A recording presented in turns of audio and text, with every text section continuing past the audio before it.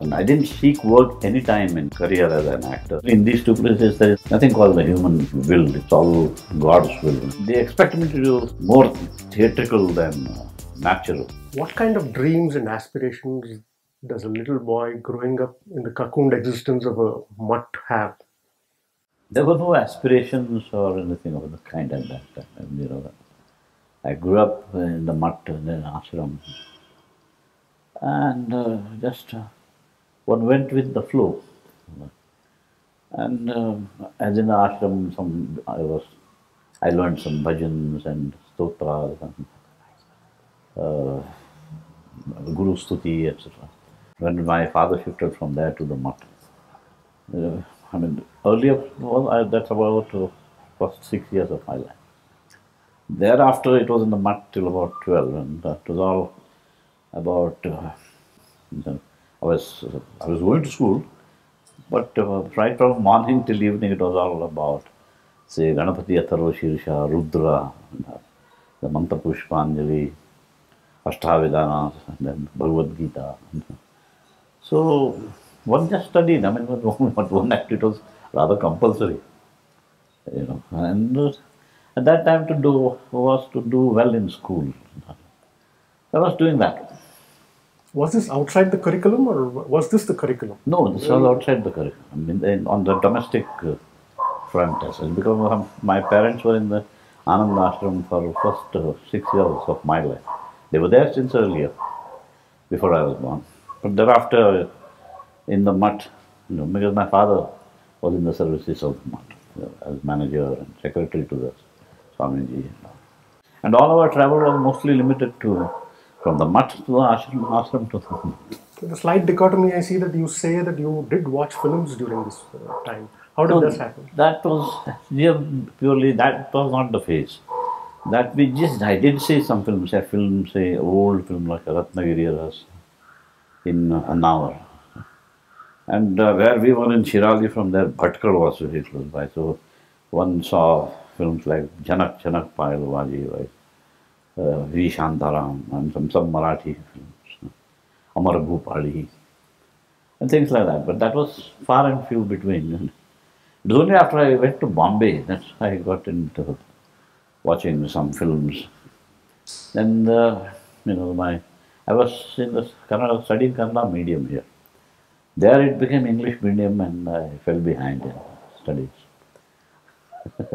When you think of somebody with a Konkani background, you see a father who thinks that his son will either join Canara Bank or Syndicate Bank. Yeah, my father had dreams of my being either preferably an engineer, then doctor, then perhaps something else. These were the mostly engineer. My father wanted me to be an engineer. But when I went to Bombay, it was the languages and mathematics, that was all I was good in. At other subjects and all, I scored poorly. And I had to repeat 10th. That's when I said, well, I know all this, and I was rather, because my classmates had gone ahead and I was sitting with these boys who were at least 1 year junior to me. And my uncle at that time used to work in Bombay, in Metro. My uncle worked in the Westrex company. They made projectors. And all. So I used to meet him there once a month or twice a month. Then I saw that theatre was there. And he did take us, his family, and all. We went to English films. And at that time, only English films were in Metro. So in my second 10th, I started slipping out of school because it was all repetitious. And so we used to go slip into the theatre, standing or somewhere at the back, and watch films after films, show after show. But at that time, there were no aspirations of any kind. But do you see this as some sort of a design by destiny that you started? Yes, because when one grows up in these circumstances, one learns to deeply believe in destiny, and especially in these two places, there is nothing called the human will. It's all God's will. So laterally, at that point of time, there was no. Even then, at that time, also I had no aspiration. It was only when I was about 19. And so my years in Mumbai from say age of 12 to 18, 19 were quite miserable. And I was totally felt out of place. And I thought I was not equipped, kind of deal with Mumbai and its life and that lifestyle. When I was suddenly asked, would you act in a play? It was a 3-act play on the life of, the Lord. He's called Gauranga. He's the saint poet of that time in Bangalore. And the play was in Konkani. And it had a bit of, singing, a bit of dancing while singing, and then a lot of dialogue. So at first I hesitated. Then another elder where we lived in the colony called Talmakiwadi in Mumbai and all, he used to said, "Come, could you come and participate in some radio play earlier?" So that time around, when I was say 15, 16, I had participated in some All India radio plays. So that background was there. And then and by then I knew that there was no field where I could score. I was not counting to be much. But your father was disappointed, I guess. Very, very, very disappointed. He never forgave you for a long, long time. That too from that kind of a background when we come, it is taboo. Drama, cinema and all is totally. So there was kind of a, what will this boy do? If at all he'll do anything. But with that play, I started loving the rehearsals particularly because those 2 hours, 3 hours daily, I could move out of my personal miserable life and get into some other role, and so that's how I took to it. But again, initially you played these characters that were, monks and... Correct, yeah. I played initially this Gaurang, Chaitanya Mahaprabhu, then Gautama Buddha, so that was. Then another play about all these were directed by Venkatrao Talgeri, who acted in Vamsharuksha here. Yeah. So then the third was about rebirth. He is born, he dies early, he's born again. He remembers the past and that kind of play. Before I moved into social film with dramas with R.D. Kamath and K.K. Suvarna. And then I met Amol Palekar came to stay in our company. I met Amol, and under him I participated in some Marathi plays. He took me on to Satyadev Dubey with whom I did some Hindi, very modern plays. It is he who took me to Shyam Benegal. So you strayed into cinema. Yeah. Strayed, absolutely. And people used to, why didn't you couldn't do anything, why didn't you, now that you have shown some kind of prowess in acting, why didn't you join NSD or FTII? And I didn't even know what they were. That such things like that existed, like NSD, or not that I could afford to. You call yourself an untrained actor. Yeah. But this stage, wasn't it training enough for you to, Yeah, that's in the sense, to begin with, I was not trained. But I had seen, right from the young days, our Yakshaganas in South Canada, North Canada. They're very popular there. And then Bailata and things. And one used to, and other happenings that happen, like, the dance forms or the Huli Vesha. Right. We have the Pesta, the festival, Christmas festivals in Udupi, and the Huli Vesha are very famous. I do them at home or like that, but nothing, no training as such. But this gave the training. If you were a youngster today, you could call yourself an untrained actor because you have 2 left feet, you don't like action. I don't think anybody would have, said that you are good enough to be a film hero, except for your looks. Or perhaps. I agree. I agree, and in fact, that's what I said. In fact, that is the only thing I thought that I may be good at by the time I was 19, 20. And then play after play with experience and with the newer, like comedies, especially R.D. Kamath was. And from the Konkani to Kannada to Hindi theatre and all that, they were very modern plays, which Dubey especially the staged. And people with him were like Amrish Puri and Amol Palekar, and with Badal Sarkar and Vijay Tendulkar. And I think there was a vibrant theatre movement in that time. Mumbai, it's very much on Marathi, Hindi, Gujarati, Punjabi, or and Kannada. So Kannada theatre is also very much like. And the transition to films was also comfortable because Shyam's films didn't hurt your sensibilities. They were very Correct. realistic. And here also, my first film was in Kannada only. It was YNK, G.V. Iyer and Girish Karnad, this trio who brought me into my first film in Kannada, which was then again a new wave kind of film in that time. And I played a rationalist in that. With Shyam on the trot, I did some 6 films, and then with Satyu also. So that set the kind of firm footing for. You did Shyam's films, then you did probably Bailudari was your first sort of social. Yes, in the sense, I did a film earlier than that. When I was doing Hamsagite, I was called to do a role in Devara Kannu also. But that was my first commercial film. But there was a song in it. And would you play some instrument? He said, I can play the tabla. I played the tabla in it.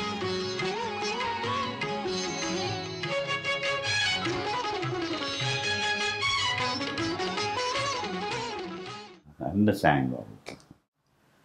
So that was the first. But with Bailudari, it was totally commercial. And Ironically, you found acting in films like Bailudari theatrical. that was what they expected.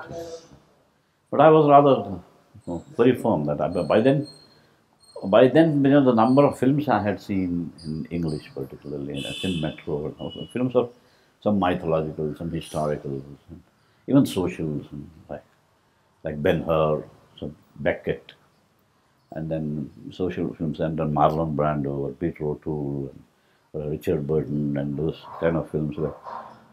So I saw the difference in our Indian films or Hindi films, and then I thought that is the correct way. So they expect me to do some more theatrical than natural. I just couldn't do it because in theatre also I used to do. They used to tell me you must on stage you must overdo a little, the older generation. But with Amol or with Satyadev Dubey it was not. So they said just be natural, just be yourself. That kind of thing, projective wise. And he said, Dubey particularly trained me physically, voice wise, and he said, no mics, just we would be the staging place for say 150 audience, and you have to project your voice. There are no mics, kind of a system. So all that combination did help in the long run. You did a lot of films with Shyam on the trot. Yeah. It looked like he cast you first and then thought of others. It snapped after Kalyug. Was it because you were living out of suitcases? Did you think you should move to Bangalore? Or? Oh no, by then actually 79, so I had moved to Bangalore. I was accepted. Other films came, like after Bailudari particularly, other kind of films, other directors, and at that time most of the films were based on novels, some stories. They had a very powerful storyline and content was very good.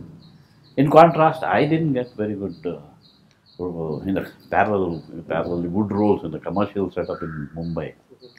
A couple of films did come, but then somehow they just started halfway and then just stopped. I did spend some 100 days for 2 films in Mumbai, going and coming, and at the end of it all, again there is another half of it left. So then I told them, I said, anyway you're shooting in bungalows and all, why don't you come to Bangalore and shoot there? I cannot come and stay here 15 days at a time.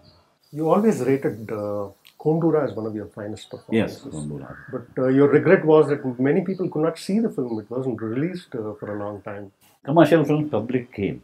These films were, made differently, and then the themes were differently handled, and as such, very intellectual, And somehow that's the thing. Such films are hardly seen by about 10% of the people. And therein lies the rub. That's how before the middle cinema as such came. That either in this extreme or that extreme.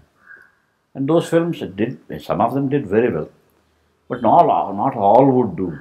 And then you couldn't make a career out of it, in the sense you could hardly depend on the income they gave you in those films. And they would be one in 1.5 years. This would be about 3, 4 in a year. One of your earliest films, Rajnikant was your antagonist. Do you have Yeah, any memories of that? I mean, Yeah, are you I one of do. those guys who says, "Okay, I saw a spark in him" or something like that? Is that? I mean, do you remember? No, he was also upcoming at that time, and he had acted in some films here as villain. But he found better opportunities in Tamil Nadu, in Chennai, and he was doing that and this also. So at that time it was that I was cast in Matu Tappada Maga, and he played the villain in that. By then he had done some films where he was the leading man there also. You were never in the rat race, in the sense that is that a very comfortable place where people expect you to perform well and just leave it at that, not thinking of the film as a whole and the box office. So I did start getting a lot of films. There was a year I did 13 films. So that kind of work was here. At the same time, I found that I'm getting known in Karnataka. My attitude to the success of film, I always chose very good stories on the roles. There had some change in them. I didn't like to repeat myself. And every time there was, by then, people who thought in the cinema that here is a youngster who can do any role if you write it for him. And then there came writers or directors and who made different roles for me. And then I would say yes to those roles. And then I would. So my attitude to them was that Mahaphaleshu Kadachana was my attitude. In the sense that was which I had ingrown in my childhood. I did my work, I did it honestly, and I waited for. And then once it is a hit, if the film is a success, then I knew the more work would come automatically. And then that's how it happened. I didn't seek work any time in my career as an actor or amateur actor, then a professional. I waited for it to come to me, the opportunity to come to me. So, and I knew a while, if you have a good subject, if a good role, you feel in your bones that somewhere this film will, click, not even if not in a big way, in some way. So that would bring, that attitude stood me again in good stead, because it stopped me from taking, saying no also. And it made me unafraid to, in those times, there was famous production houses and all. They wouldn't pay you well. In fact, their payments were uncertain. They promised one thing and then, the payments were not forthcoming. I would say no to them straight away. You also slipped away from the sets because of that. Yes, because they would promise it, the money would, they said then tomorrow, tomorrow, tomorrow. And by then it's a profession. It is by a profession or less. So others in the, like if you insist on payment, they will not call you again. I didn't care. I had no problem with that kind. I said, no, if they don't come, somebody else will come. Kind of an attitude. The same time, to the success of the film, I had this, approach that God willing it will succeed. I find it very strange that at that point of time you didn't work with Puttanna Kannada. Is it? Were there any feelers? Did you not agree with his kind of films, or because he also made films based on Kadambaris? Yes, but at that time he was already a big star. And in the beginning he had his set of actors and he preferred to work with newer people. I did meet him, we did talk. I did work with Aarti in about 7, 8 films. She also said that you should be acting with him in one of our films. But when once she approached me for it, I could not. I had given dates to somewhere else, and it just. And by the time that was towards the end of his life, almost There were especially two journalist friends who were very close to him. They came to me and then they brought about the subject. I said, fine, let's do it. And but then he was no more very soon. But that didn't happen. Other than doing films based on Kadambaris, which was in vogue in those days, you had a few films that probably were after your heart, like say Beladingalabale. Yeah. Very, very interesting film. But they're few and far between, or how often did you? Yeah, they are few and far between.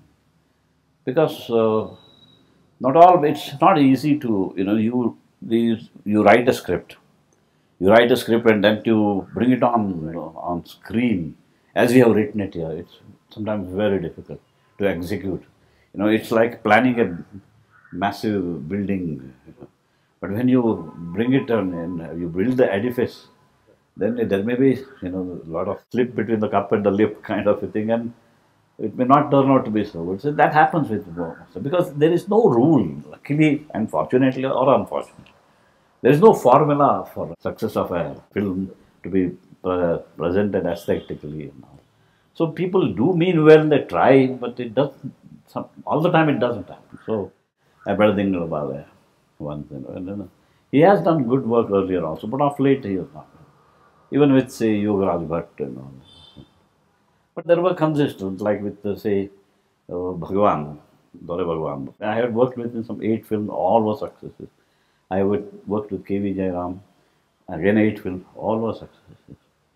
But not all can do that. 1 or 2 flash in the pan are there, but generally there's no rule. At the same time, there is no yardstick. And like a lot of people in our line say, if people had gone and seen the film and then said bad things about it, I would be fine with it. I can take it. But people just refuse to come to see my film, and they say, you feel, oh, that happened. That also happens. But it's very rare that a film like, say, Godi Vanna or Hemant, he worked so hard on the script, and he's an engineer who gave up his profession, came here and did this film. When I saw the film script, I read it and I told, oh, this is just out of magnificent. This is. If only he can translate it on the screen, and he did that. Last 4 months ಇಂದ ನಿಮ್ಮ ತಂದೆ condition ಇನ್ನೂ ಜಾಸ್ತಿ serious ಆಗಿದೆ. ಹೊಸದೇನು ಜ್ಞಾಪಕಕ್ಕೆ ಇಟ್ಕೊಳ್ಳೋಕ್ಕಾಗಲ್ಲ. I think just before that there were a few films that. There were a few films, the same, yes. There were 2-3 other films also which I was doing, and they were all youngsters. And in fact, they come and sometimes argue. You have backed him, you have supported him. Now I am also a youngster. Why you should support me? What do you mean? You can't say no to me and everything. So I said, okay, come, let's. And then you do, and then somewhere I may not be there hardly now. Say in a Godi Vanna film, I was there for 10-12 days. Rest of the time, when I am not there, I don't know what they are doing. But similarly in other films. But in Godi Vanna, he did it. In other films, when you are not there, you don't know what they have done, and then when you see it, oh God, what has he done? So that's again very subjective. You seem to be enjoying your work because you have the freedom to refuse a Vishwarupam because the weather will be too cold in New York, not because you don't want to do the film, but... Yeah, that was because when we went ourselves on our own with my family, my wife and all, I found that I couldn't withstand that kind of a cold. There has been just and in dire winter there with snowing and all, I become disoriented. I had water coming to my nose, eyes, and I don't even step out. People go and play in the snow and all. I'm just not, so I had to turn it down. This is your 50th year as an actor, including your 5 years on the stage.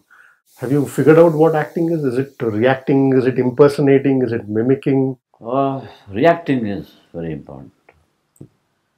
But that is seldom done here, that technique. So in the sense, suppose we two are talking. When you are talking, the camera moves on me and I react. And when I am talking after a sentence, then the other 9 sentences are on you. There where the reactions become. But then now, different kind of people are taking different steps. But reaction is important. At the same time, action also. It has to be heartfelt. There's no cheating, especially in a close-up. You have to feel, you have to personalize that particular role, that mood. And now, in fact, as you said earlier, I had kind of a very philosophical attitude to the success or failure of a film. But after I started doing supporting role, now I keep track of, I hope, what is the reaction of people, such a film, this role and things like that. So it is, mimicking can be there, but mimicking is but it doesn't stand you in good stead all the time. And caricaturing also, to up to a point. But I do things, I do discuss with my wife, say, this role has come, shall I mimic some of that person's, kind of this person? And ultimately, if the director also agrees, then you can do that. It's easier. I know that you're a good mimic. Because in my life, when I did Malgudi days, and I had to do a young man and a father also. Especially the fathers of the vendor of sweets and all. I was wondering who to look at. And then I settled on my father only, who used to always wear khadi and dhoti and khadi and topi and all. So I started imitating him, and immediately after a couple of shots, Shankar knew, are you imitating Baba? I said, yes, I find it easier in this role and all. But caricaturing, mimicking, all is allowed. But there are some roles where you have to, that nothing is of help. You have to totally immerse yourself, and your personality should go at least 90, anything between 90 to 99%. You should not be that, I should not be there in that role. You should see that person. And that role, if you have studied it, think about it, what we call in the Indians, manana, chintana, ಮಾಡಿದರೆ, then it starts teaching you to do this, and all. And then your whole body language, your delivery, dialogue, everything becomes different. So that's also very enjoyable. So. You've seen the evolution of Kannada cinema in general in India. You've seen various faces, various directors.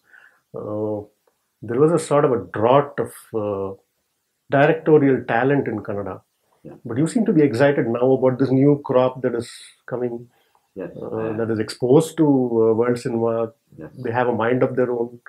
Yes, they have. Do you see hope for Kannada cinema? I mean, yes, especially since from the late 90s it started, and there was a drought period, as you said. But thereafter, a lot of youngsters. I asked them for a script before, and at least on the one hand, I need it. On the other hand, if he has not done that way, and if he has just taken notes and he wants to do it, that will also help him. And some of the scripts I find very good. My role may not be good in it, but I go through the whole lot and I tell them, your script is good. I can't do this. I'm not suited to do that role or something. But your script is good because it's so fresh. There is some fresh thinking which is happening, fresh imagination. And they see something, if not in this state, some other state or some other country, and they do come up with good scripts now. Some are very good. Some even, in fact, I have got a script now which is totally abstract, and that boy that he wants to do it, but I can't participate in that project. And with this development of this social media, a lot of pictures come into. They all see it, and then from that they learn, and then they compose their shots also that way. So there is a lot of fresh water coming in, and they are conscious of it. That in Tamil they are doing that, in Malayalam they are doing that, in Hindi they are doing that, and we should do something in Kannada. That kind of enthusiasm has come in our youngsters, and that's very positive. As always, it's been a pleasure talking to you. Thank you. If you like this interview, please subscribe to Film Companion.